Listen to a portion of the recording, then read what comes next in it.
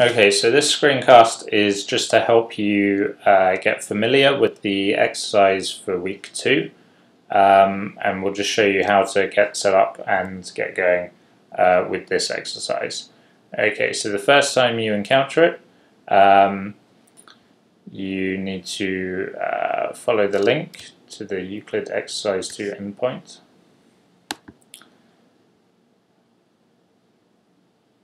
And we come to this web page once it loads. The first thing you have to do is to choose a repository up here in the top right. And we select Music Brains, it's the only option.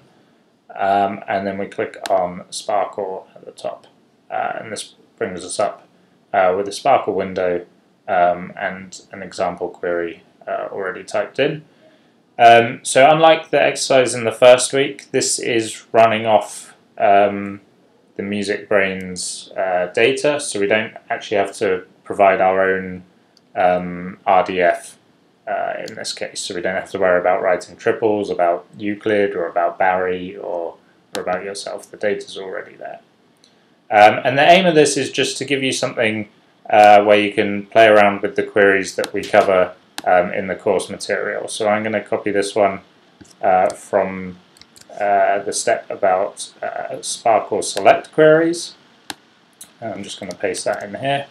And if we click run down here, then it whirs away for a little bit.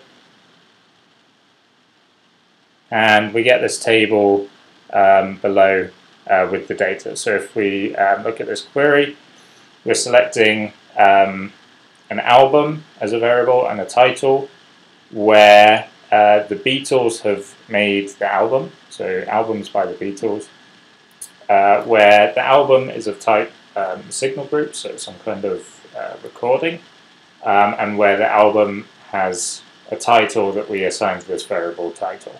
Okay, and we see here below a list in the table of albums, so this is their URIs.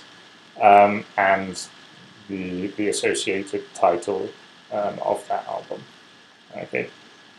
So throughout the week, we encourage you to try out the various queries that you encounter in the course and use this workbench to see how they work and to see how you can modify things and change the results. And this will help you understand how you can use Sparql for your own needs. So as an example, in the next step you will encounter the order by keywords, which lets you order results. So you will discover that the syntax looks like this: order by and then a variable. So we will do it by title. And if we now click run, we get exactly the same data, but we have now ordered it by the album title. Okay, so we get it in alphabetical order. There's always a few at the beginning which seem a bit out of place because they begin with numbers rather than text. Okay, so that's a quick introduction to the GraphDB workbench and how to do the exercises for week 2. Hopefully, if you've had any problems getting started with the exercise, that will help you get going for week 2. And the exercises in week 3 are exactly the same. They run on this same tool as well. Okay, thank you.